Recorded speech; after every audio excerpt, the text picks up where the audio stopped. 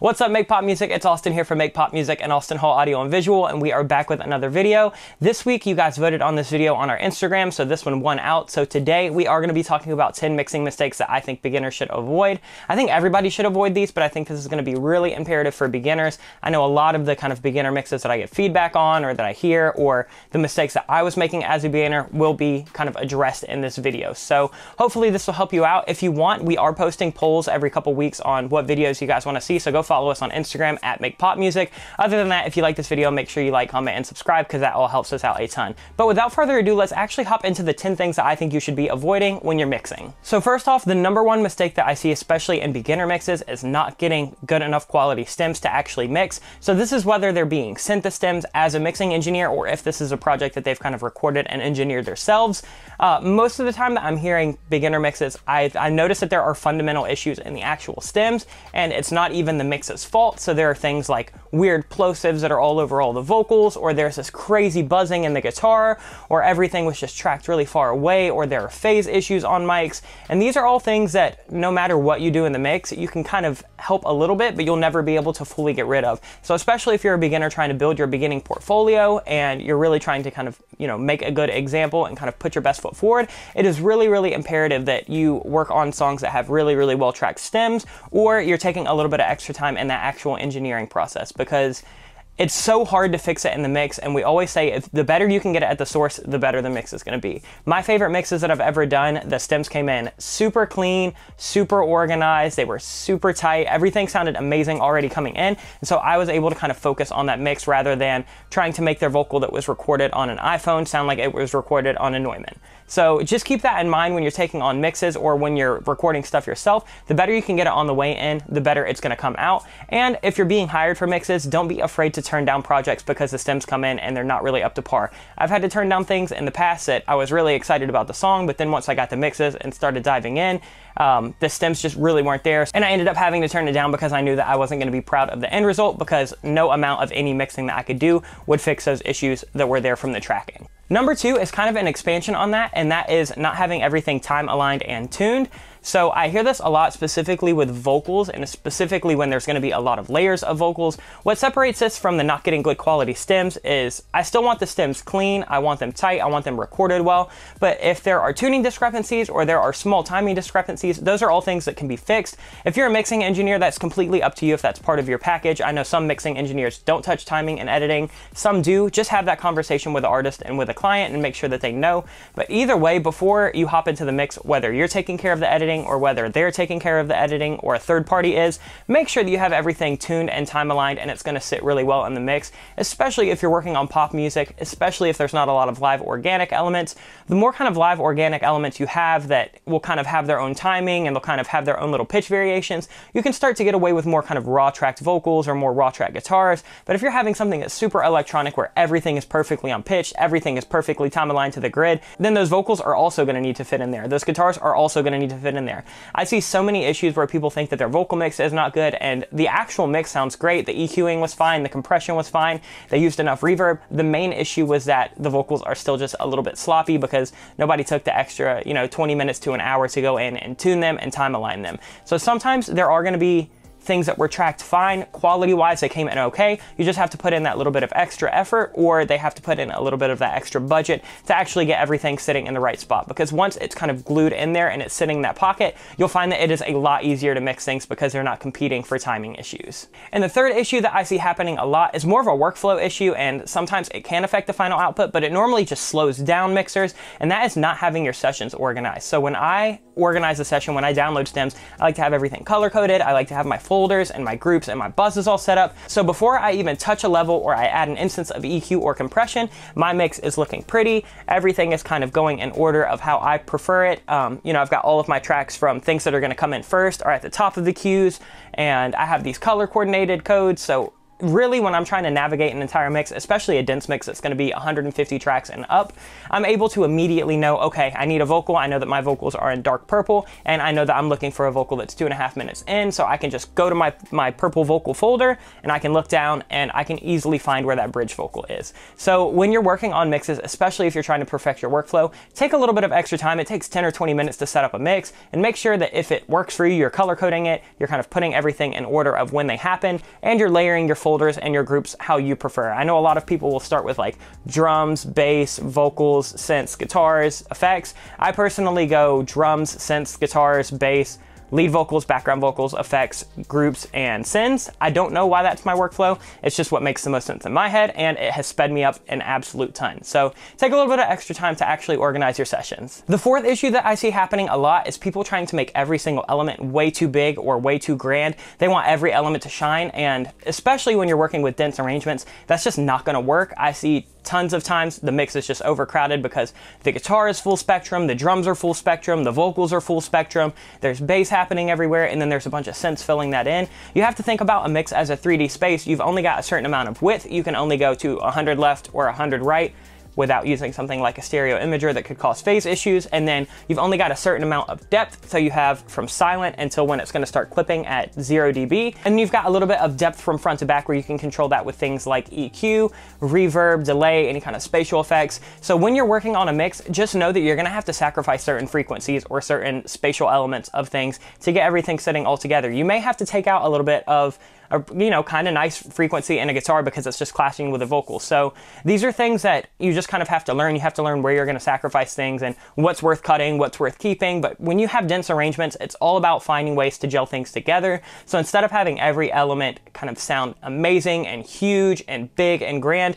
it really matters that everything is sitting really, really well together. So if that means cutting out a lot of frequencies on a vocal, that's just gonna have to happen for everything to sit well together. And that actually segues perfectly into our fifth point, which is stop soloing while you're EQing and compressing. So this is something that I see a lot of beginner people make. I made the same issue, and I do it a lot on the channel just to kind of show you guys where I'm pulling from. But when you're actually working on a mix, try not to solo that much, because when you're soloing things, that's gonna happen where you end up making every element sound too perfect, or you're catering to that one element. And then once you pop it in the mix, you've taken out something with EQ, or you've kind of added a compressor at a weird setting that sounded cool for that one stem, but it's just not really working in the context of the song. So what I like to do when I'm mixing is basically get my levels, and then I'll go on with EQ and kind of make sure everything is sonically fitting in, and then I'll go in with compression and make sure everything is kind of glued together. My drums are punchy, my vocals are tight, and typically I try not to solo that much unless I'm looking for a very, very, very specific frequency that I can hear buzzing out. I might just swap to a solo for one quick second just to make sure that I can kind of notch that out, and then I'll pop it back in the mix and I'll adjust it from there. But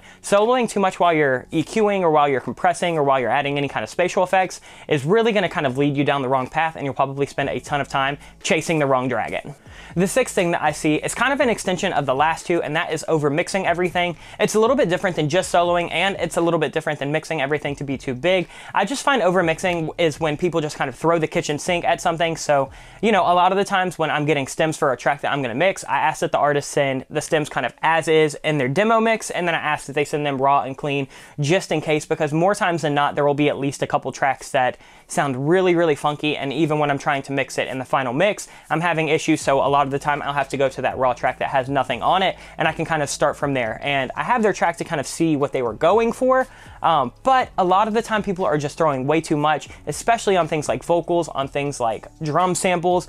Typically, you're not going to have to do too much as long as it was tracked really well, or you're using a good sample or a good plugin. So I'm seeing people, you know, take electronic samples and add tons of compression and tons of saturation and tons of EQ, not realizing that those things have already kind of been added in once that sample is made. So it's one thing to, you know, download a kick drum sample and then EQ it a little bit so it fits in your mix. It's another to download a kick drum sample that was crazy processed and then go through, you know, 6 or 7 inserts on your chain. A lot of the time you're just going to overmix things, and it's just going to completely step on them and start ruining the fidelity. So just remember, when you're taking that mixing approach, always start as simple as possible. Again, I like to just start with gain and level, and then I'll do some EQ, and then some compression, and then some reverb and spatial effects. And then if I need anything, that's where I'll go in with the extra tools like saturation, multiband compression, any kind of extra stuff like that. So I try not to start throwing on those things unless they're more corrective issues, or they're just gonna add a certain sauce once I have the mix kind of generally gelling together. If you're finding yourself relying too much on those specialty plugins, a lot of the time it's because you're not really doing what you need to do earlier in your mix. The seventh mistake that I see happen all the time is people don't know their plugins,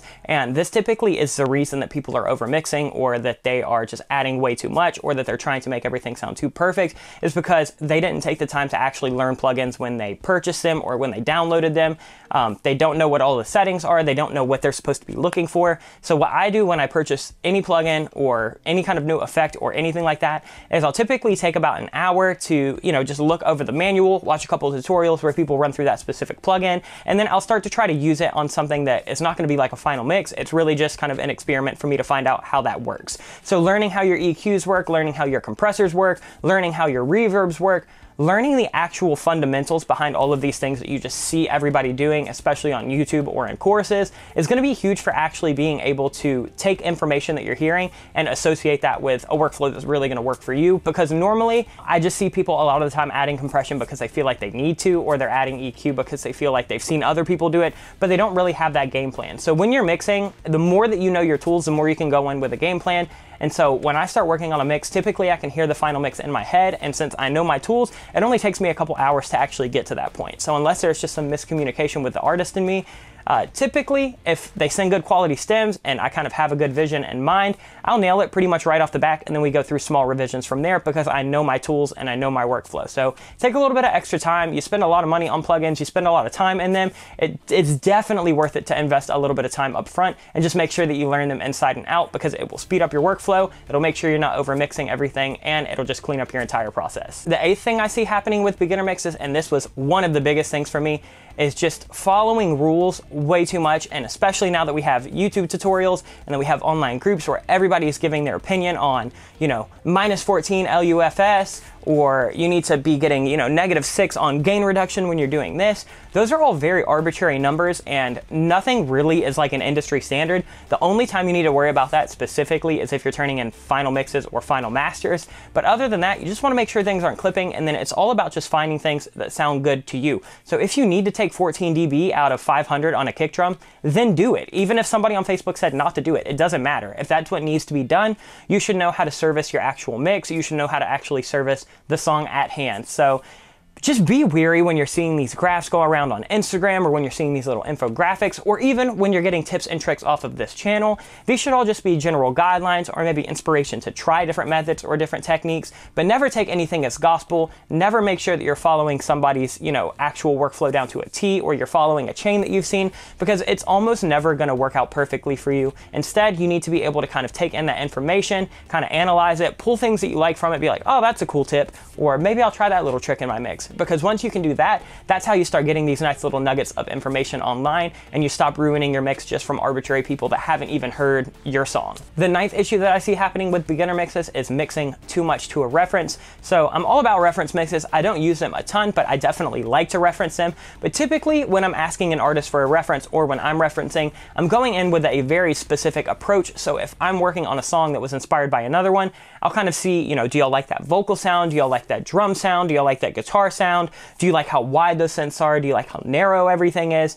And I'll start to write down really specific things, so when I'm working on our mix, I can still focus on my song at hand that I'm working on, but I'm able to kind of take those extra little elements and make sure that the inspiration is kind of there, and it just speeds up a little bit of that guessing game. But I am almost never, ever just turning on an extra mix and just making sure that my kick drum is sitting the exact same as theirs, or my bass is in the exact same frequency range, or that my vocal has the exact same amount of reverb, because they're different songs. They were made by different artists. They're probably in different tempos and keys.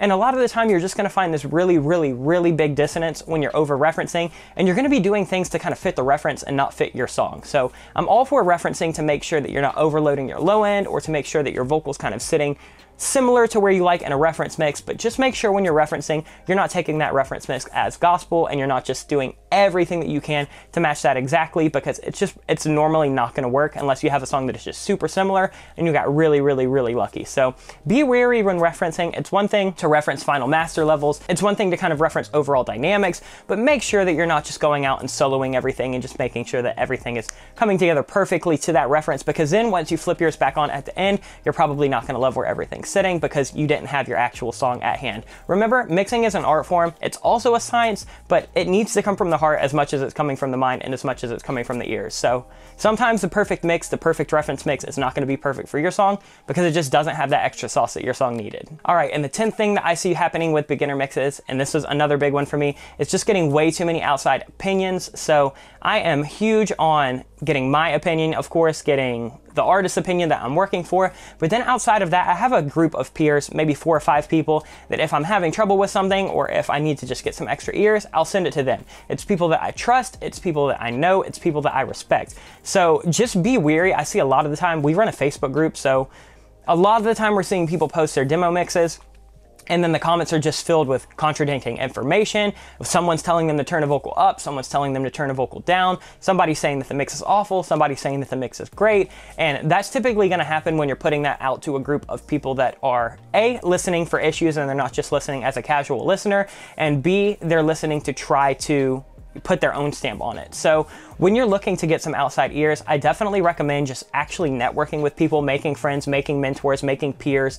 And then once you've kind of built those relationships with people that you trust, people that you admire, or people whose work you actually kind of aspire to sound like, then you can start sending your mixes to them and actually getting their opinion, because they'll probably lead you on a lot better path rather than 40 people on a Facebook thread. I mean, you can scroll down any of our videos on YouTube and you're going to find comments contradicting exactly what I'm saying, or comments agreeing with exactly what I'm saying. So just remember that everything is so personal. If you're just putting your stuff out there for literally anybody to put their opinion on, a lot of the time it's not going to be what you actually need. It's not going to be what the song actually needs. So just make sure that you have a group of peers that you actually trust, that you think that their information is really, really solid, and that you think will actually help you go down the right path for your mix at hand. So those are 10 things that I see most beginners making. I see a lot of intermediate and advanced people making the mistakes too. I mean, hell, I am guilty of making those mistakes quite a bit still, but I just think that they're things that you should be looking out for because they can easily derail a mix. So again, it's just all fundamentals. Start with really good quality tracks, try not to do too much at the start and really serve the song, and then make sure that you're not getting overwhelmed by references or by outside opinions or by generic advice that you just find on the internet. So hopefully this helped. Hopefully these are things that you can start watching out for in your mix, and you're going to find that A, they speed up your workflow, but B, they're going to give you a mix that you feel serves the song better and that you feel more proud of. If you like this video, make sure you like, comment, and subscribe. That helps us out a ton. If you want to share the video, that also helps us. If you want to head over to our website, makepopmusic.com, we have samples, courses, presets, all kind of cool stuff like that you can help support the channel. Other than that, just follow us on all of our socials that are linked in the description, and we will see you guys next time. Much love, everyone. Peace out. Will you come around and save me? Be my silver lining, baby.